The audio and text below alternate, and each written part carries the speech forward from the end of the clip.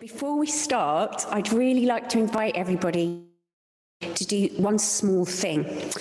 So the invitation is to either write in the chat box or on a piece of paper, if you would rather it was private, one thing that you hope for. Now that could be for yourself, that's absolutely fine, a hope for yourself, a hope for your family, a hope for the world, and that can be as large or as small a hope as you like. You can be as ambitious as you like, you can be as small a hope as you like. We'll come back to those later, so do feel free to put those in the chat box if you'd like to, or as I said, if you prefer, just to write it on a piece of paper, and we'll come back to those later.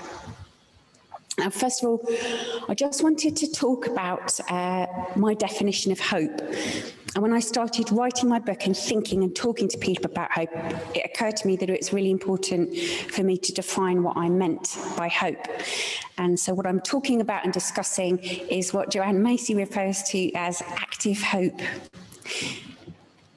Now, my definition of hope is not the same as optimism, which I think is the belief that everything will go right, or pessimism, which is the belief that everything will go wrong. But hope for me is active, and it's the belief in the possibility that things could change for the better if we take action. So that's my definition, and that's the kind of hope I'm talking about. It is one of those words that it might be useful for you to think about what that means for you and how you might define that for yourself too. The book covers a lot of subjects, and it contains lots and lots of stories, myths and fables, as well as news stories and real life stories of triumph over adversity. All of them are hopeful stories. So as a storyteller and a story hunter, I believe right now, as a matter of great urgency, we need these different kinds of story, so that our science fiction isn't exclusively dystopian, so that our news isn't only bad news, so that we hear and learn about innovation and solutions, as well as disasters and catastrophes, and stories of kindness too, so that we can fall back in love with the world and with our fellow humans. And when you love something, you will fight to protect and defend it, and we really need that right now. We need to love the world and to love each other. So since 2011, as some of you might know, I've been fortunate enough to tour this country and the US talking about the life-changing effects of practicing kindness, as I'd experienced firsthand in my project, 366 Days of Kindness, which was a wild experiment in which I tried to do a kind thing for a stranger every single day for a leap year to see if kindness could change the world. And during this time, I worked with and met many teachers, educators, artists, activists, and all kinds of amazing people on my journey. And my life began to fill with wonder and hope instead of despair. And I discovered that kindness can indeed change the world. So let's fast forward over that to March 2018. I've been practicing kindness for a number of years by now. And I'm on the number 47 bus towards Lewisham. I don't know if any of you have ever got the 47 bus towards Lewisham, but like all buses, it's a great place for eavesdropping onto conversations. To tell you I was a story hunter, buses are fertile grounds for that sort of territory. And I overheard a woman say to her friend that the news that morning had made her cry, that she felt hopeless, that she didn't see the point of anything. And after that, I noticed how many of my friends and my colleagues were expressing the very same thing. And I kept thinking about hope, what it meant, and how much I needed it as the fuel to keep me going. And then I thought about how dangerous it seemed, that if we all gave into despair, then surely no one would do anything, would they, or try anything? And then wouldn't the things that were bad just get worse? So pretty much straight away, I embarked upon another journey, more story hunting, to find hope and to talk to people from all kinds of backgrounds about how they find hope and how it helped them. I talked to firefighters in the midst of dealing with the Blue Mountains bushfires in Australia. I spoke with a 10-year-old climate justice activist and to a man living with terminal cancer who decided in his last days to climb Mount Everest. I discovered innovations from around the world which opened my eyes to the fact of whatever the problem is, there is always, always someone trying or seeking to solve that problem. So I just wanted to share with you, I'm laughing because my very nice colleague is creeping around to take a picture of me whilst I do this. I just wanted to share with you a few ideas about hope. So I've decided today to focus on the news. Just to let you know, my book covers many different topics, but I'm going to focus on the news today. The news being one of the very important ways that we receive stories about each other and about the world. And as I found out during the time I was researching, the way we receive these stories, what kind of stories, the message of those stories, and who tells them, is one of the ways that our hope can be eroded, but also one of the ways that our hope can be restored. So this is an extract from my book, well, a sort of adaptation of an extract from my book, from chapter 6, which is called The Edgelands. I conducted a straw poll amongst my friends and contacts by posting this question on Facebook. So I was just wondering, do any of you avoid watching the news? Overwhelmingly, and perhaps unsurprisingly, the answer was, yeah.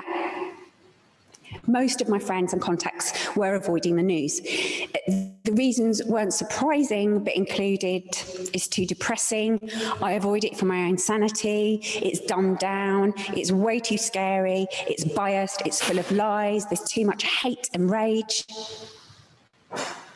Maybe those are things you'd expect to hear from people, but most upsetting for me was a message from a good friend of mine called Karen Dawson. And she said this: after Christmas, the lunchtime news on my favourite radio station led on a particularly heartbreaking, tragic story. One of those you can do nothing about, but you can't stop thinking about for days, sandwiched between jolly alternative Christmas songs. And I struggle to stay level most of the time, and something like that is all it takes to knock me down for the rest of the day. And it's got to the point where I've stopped listening to the radio altogether. I've just run out of resilience. You see, I believe that a lot of us are switching off from the news, like Karen, just because it's making us miserable, and why would we want to be miserable, right? Often the message it delivers is so hopeless that we feel utterly powerless to change anything about the situations on our screens. And is it any wonder? Our daily, hourly, minute-by-minute updates seem to be filled with terrible stories. An aerial shot of a forest on fire in the Blue Mountains National Park in Australia, burnt koalas crawling through blackened tree stumps, an overcrowded dinghy full of desperate, worried people in the Mediterranean, a park full of tents sheltering homeless people in Brighton, England, a camp in Calais, France, full of tents and children playing with sticks, a turtle found in Missouri, USA, caught in a plastic six-pack ring and unable to escape. The shanty towns in Marsh Harbour in the Bahamas reduced to matchsticks by Hurricane Dorian. And a woman cradled in dust, cradling a baby in a bombed-out house in Douma, Syria. People running, a city reduced to ash. And in the face of all this, I can see how tempting it might be to disengage from the news altogether, to avert our eyes and to protect ourselves from the feeling of misery and powerlessness that this barrage of sadness and tragedy creates. But perhaps removing ourselves completely from what our fellow humans and the natural world is experiencing isn't the best way to deal with it either. So how do we keep our hope alive in the face of all of this? Amongst the responses to my Facebook post that day, almost buried by the outpourings of fear, despair, frustration, boredom and mistrust, there was a reply that really pinged out from my friend Flick. And she said, I read and I listen to the news all the time. It's important to be informed. Otherwise, we end up in situations like we are now. It doesn't need to make you miserable. In fact, it can be incredibly empowering to see where one is in the world and what needs to be done to encourage others to join in with positive action. And I agree. Shutting the door on all the sad and bad things out there is unhelpful, because simply ignoring problems doesn't make them go away. And some of them are so enormous, such as the effects of climate change, that there is little doubt that they will be impacting on each of our lives soon. And I believe that it's better to face these challenges with courage and to find ways to help make things better where and when we are able. But I also know that not everyone feels motivated to take positive action whilst being constantly surrounded by terrible news, because it's frightening and fear can immobilise us. So science tells us that we are hardwired to respond to fear, and that this response evolved as a survival mechanism, enabling people and other mammals to react quickly to life-threatening situations, the flight, fight, or freeze. According to psychotherapist Suzanne Babel, constant exposure to fear and trauma puts us into stress mode, with a continuous release of stress hormones like cortisol and adrenaline. Suzanne explains how this can lead to adrenal fatigue, which in turn can lead to being tired in the morning, lack of restful sleep, anxiety and depression, as well as a multitude of other symptoms. In other words, too much bad news can make us ill, and being in this state is no good for us or for anyone else. So it seems to me that we need to find a way to engage with the news, to gain useful and important information about the world that we all live in, but on a level that doesn't overwhelm us and feeds into a cycle of pessimism and despair that can feel completely paralysing. We need to rebalance our media diet so that it becomes more hope and solutions focused, whilst keeping an eye on the headlines, so that we're able to use the news as a source of strength and of ideas for positive actions. And I hope that I can help reach a compromise between ignoring the news completely and obsessing over it. I'd like us all to find a place between despair, claiming that the end is nigh and therefore everything is pointless, and denial, where we sit eating ice cream in a meadow, ignoring the forest fire raging behind us, where creative responses can grow and flourish. And I call this place the Edgelands. In the Edgelands, there is a safe, fertile space where the wild flowers of hope can grow. And it's quiet here. It's a little bit neglected, and it can be a bit uncomfortable sitting between those two extremes. But here in the Edgelands, the first shoots of possibility spring up, like daisies popping up in the cracks of the pavement. Here there is space for creativity and for dreaming, for action and for learning, and for keeping each other company and for encouragement. First of all, it's important to remember that although there are always terrible things going on in the world, on any given day, there are always positive news stories too. One of the issues with finding them is that mainstream media outlets often focus on more negative news, in part because there has been a belief, sometimes backed up by higher numbers of clicks and shares, that these are the stories people are drawn toward.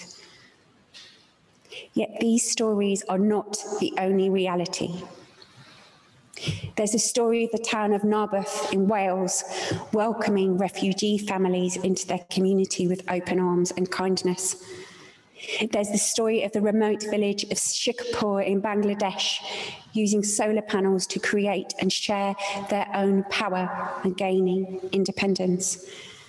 There's a story of an isolated older lady in Plymouth in England receiving over 600 birthday cards after her story of loneliness was shared online. And that's just a few. And positive stories are often not front page news in the mainstream media, but coming across one of them can sometimes be just what we need to help lift our hope.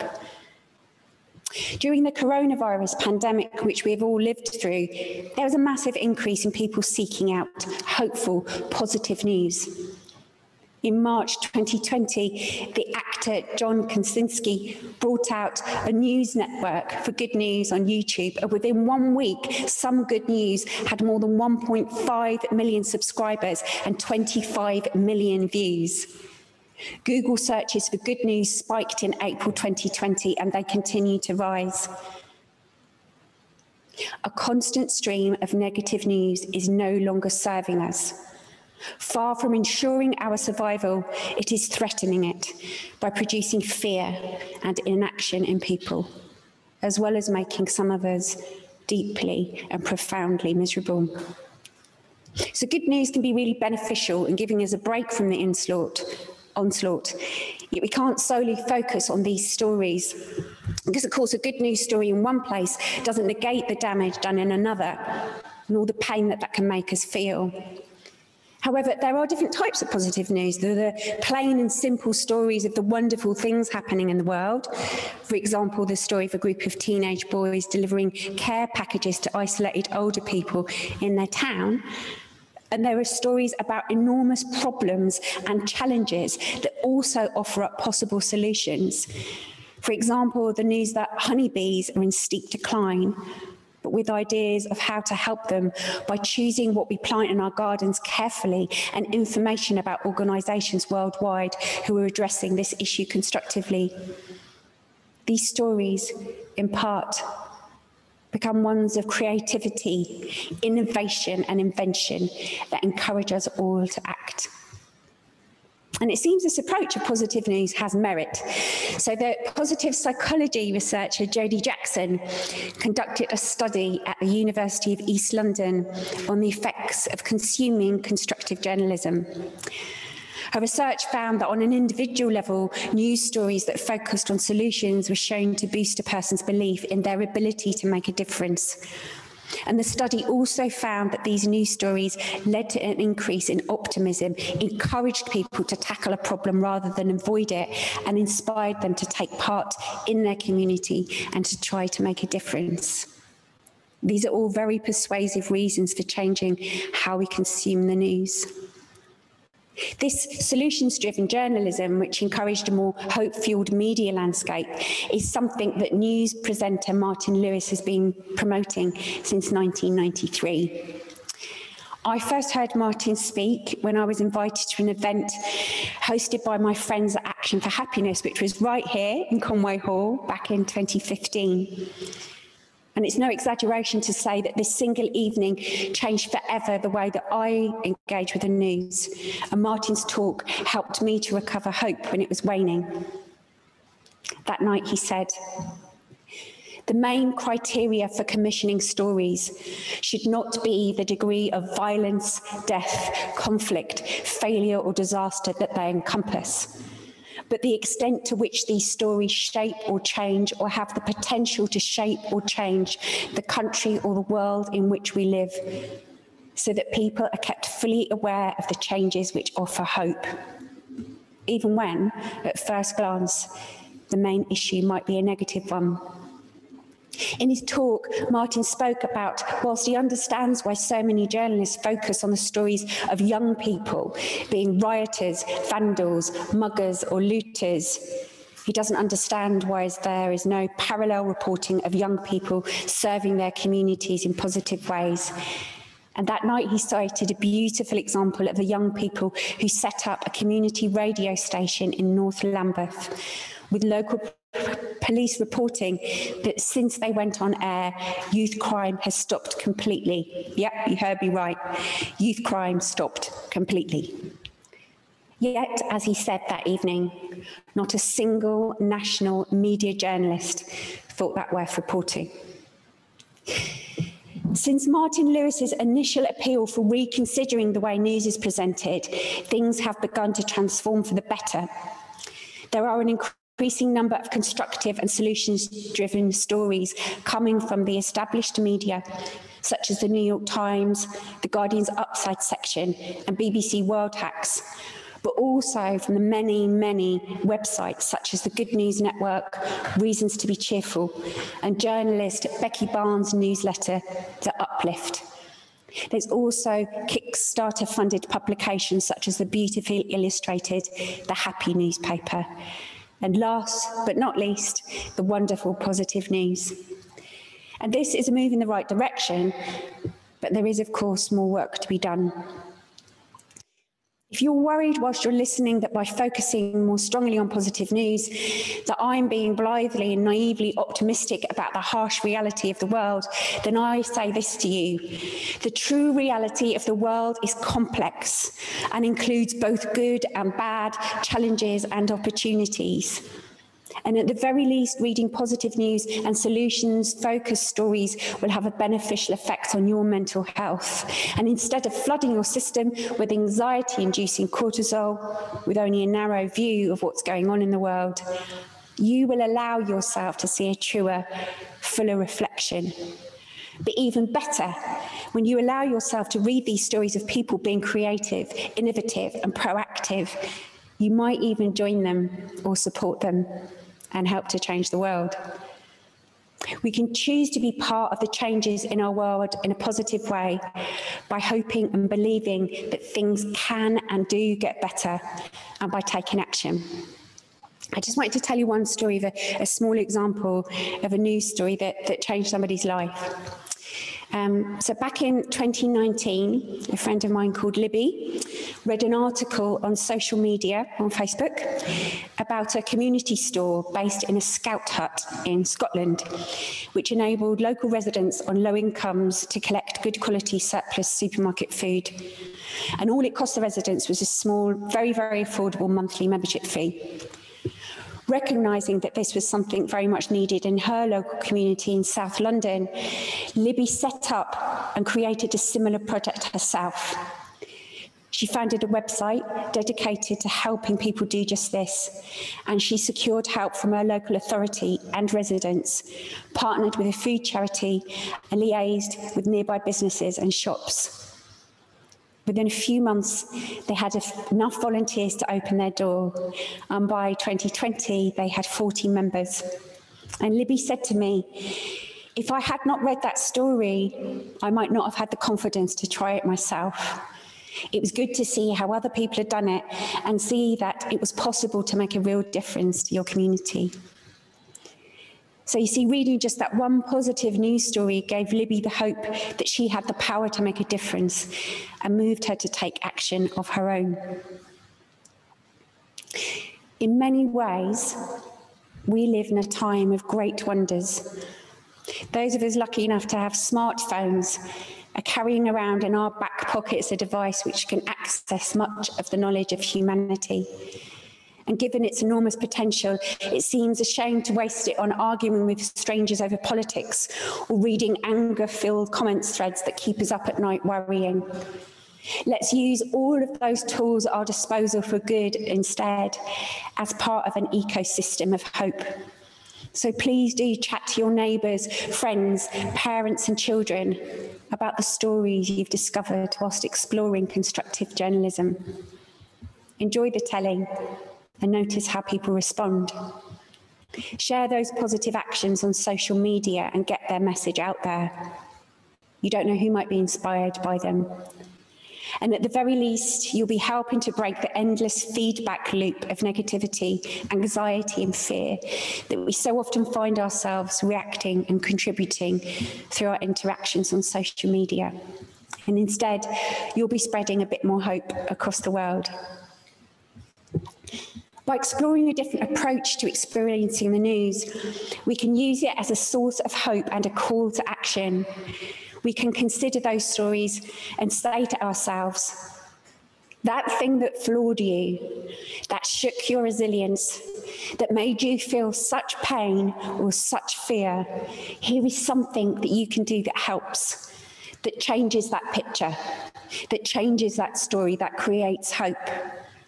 Hope is not the same as denial, nor does it require denial, but it does need protecting and nurturing. And by reassessing how we engage with the news, we can find ways to stay informed without giving in to despair.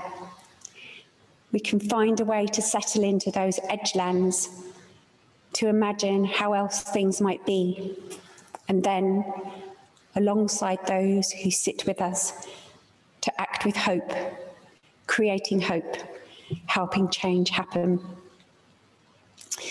And now, some of you might realise that the hardback of my book actually came out in September 2020. So I finished writing my book about hope. Sorry? Oh, thank you very much. Yes, very good point. My dear colleague told me to hold it up. There it is. That's my book. Yeah, so I finished it about a week before lockdown. So I was like, woohoo! I'd kind of gone into my own private lockdown in order to write it, popped my head up, and then, yes, we had the global pandemic. And I had a really interesting conversation with my publishers because, of course, a global pandemic is not something that you would choose to or want to ignore when you're writing a book about hope. And it was an interesting process, adding bits to the book, accommodating it. And one of the most interesting things in the way was how little it changed, not how much it changed. So a lot of people in the last year have very kindly asked me if COVID changed my ideas about hope.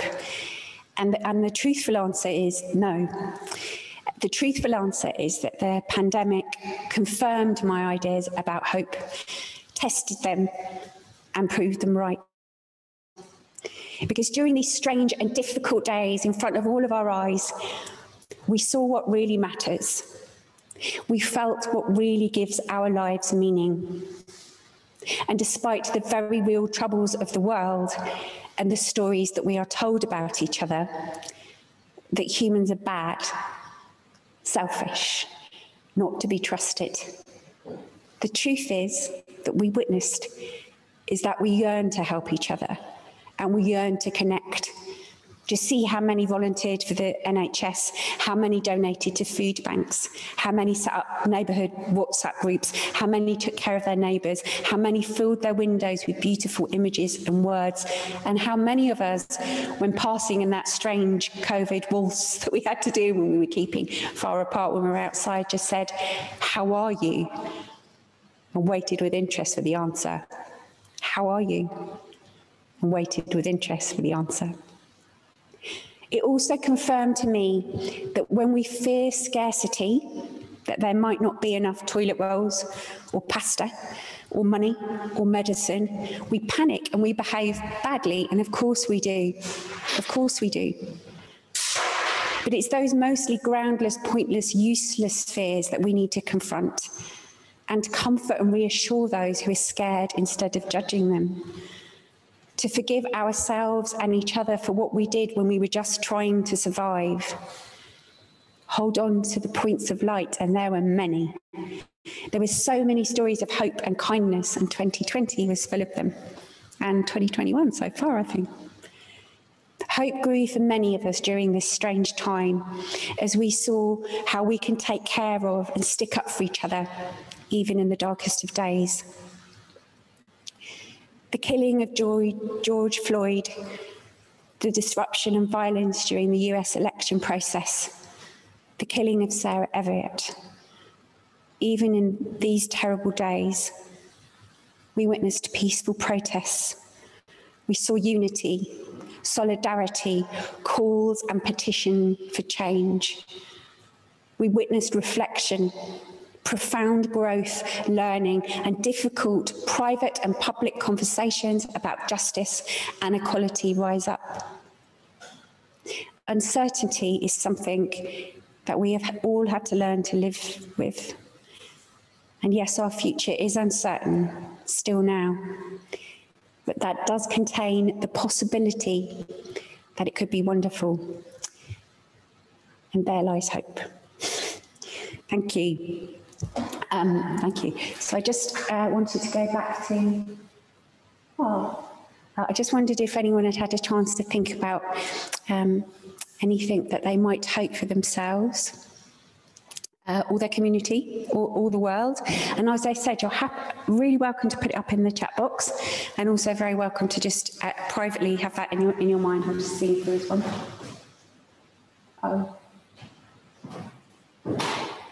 Yeah, I think this is a really good point. So somebody's written, I think I find hope by drawing a line from where I am now to the future I want to be in. and think about how I get from one to the other. So my challenge is even if you haven't shared that in the chat box, which is absolutely fine, and if you're thinking of that privately, is to have a little think about what's a very small action that you might be able to take in the next 24 hours to get yourself towards that hopeful future. And I mention this because sometimes when we hear about the overwhelming challenges of the world, we can just think to ourselves, well, there's nothing that I can do. That it's so enormous. What can I do to make any difference? And this puts me in mind of a really beautiful story that my friend who's a vicar, Pete Sainsbury, told me right back in 2012 when I was in the middle of my Acts of Kindness journey. And you'll have heard this story, and I'm going to tell it as Pete told me. So one day, there was a little girl. She's walking along a beach, beautiful beach, it's a sunny day, it's gorgeous. And there was a man walking along the beach in the opposite direction to her, so they're walking towards each other. And the man noticed that the beach was absolutely filled with starfish. Hundreds and hundreds and hundreds of starfish had washed up onto the beach.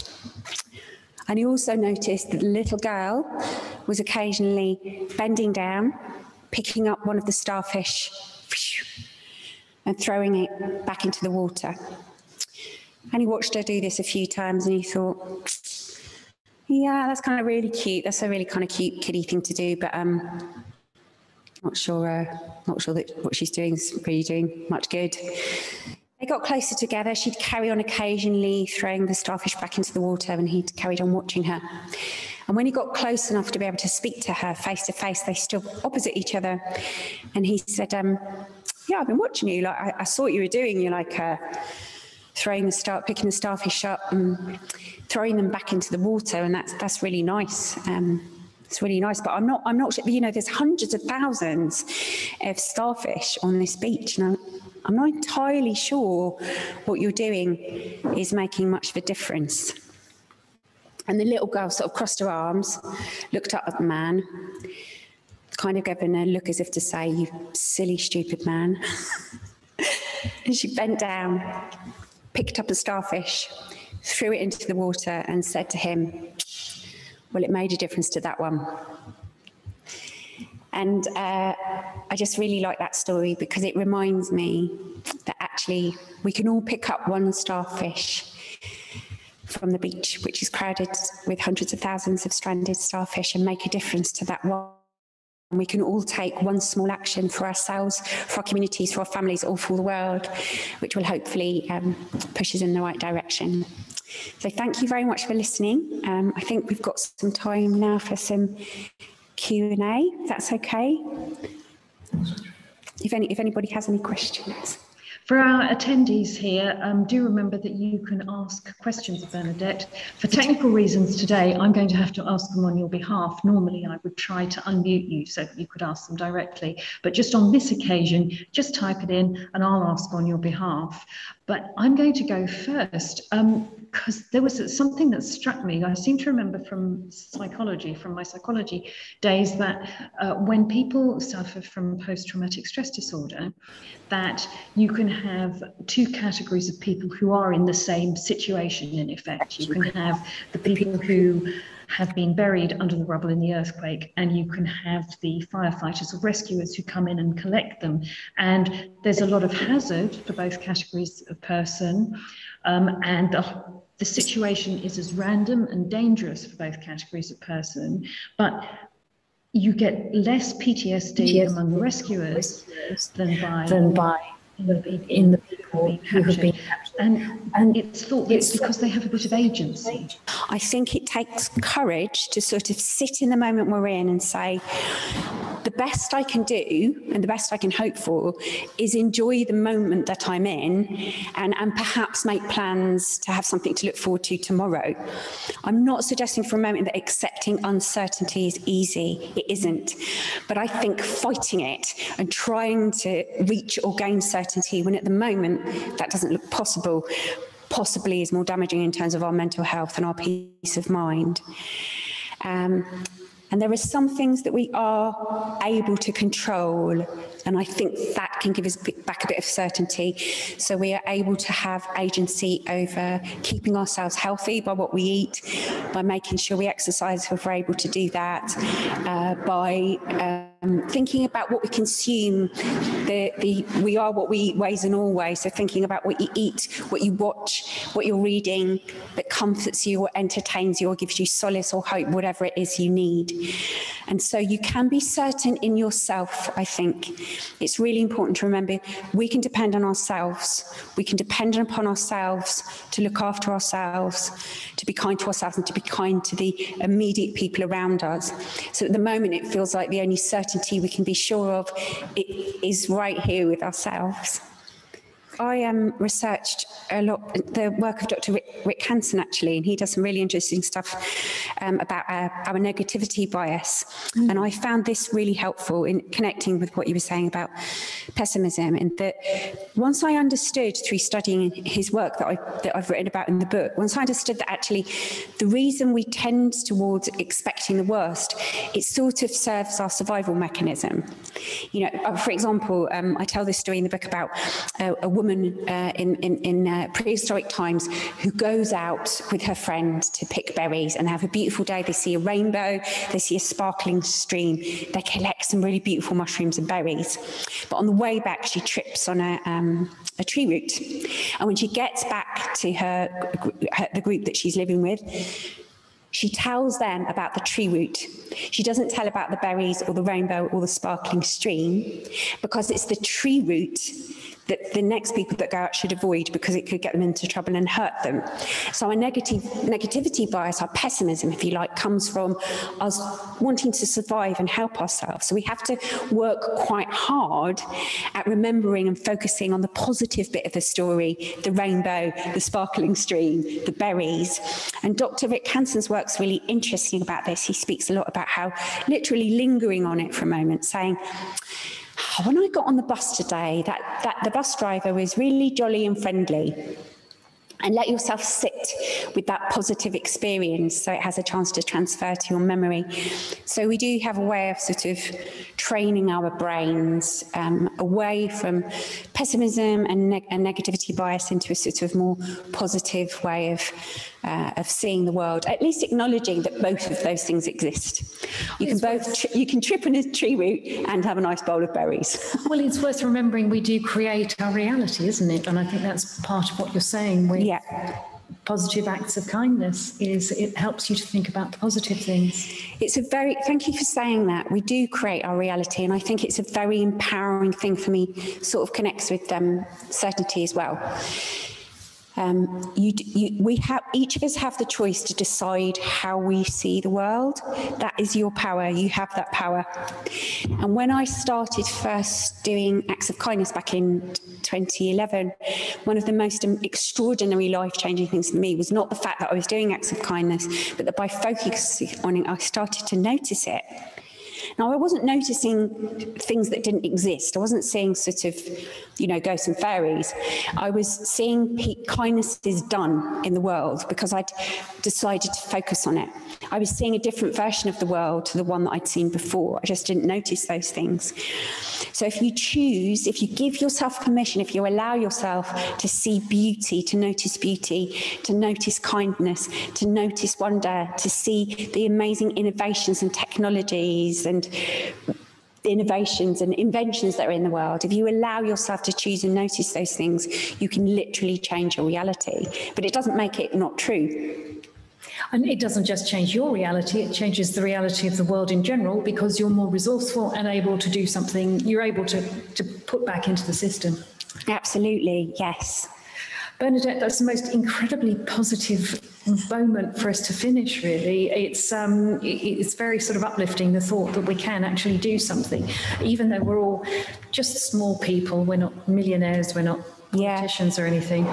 I'd just like to remind everybody that Bernadette's book is out, and I would also like to thank Jeff Davey, Scott Wood and Joe Atari for their organising everything and for technically running everything today.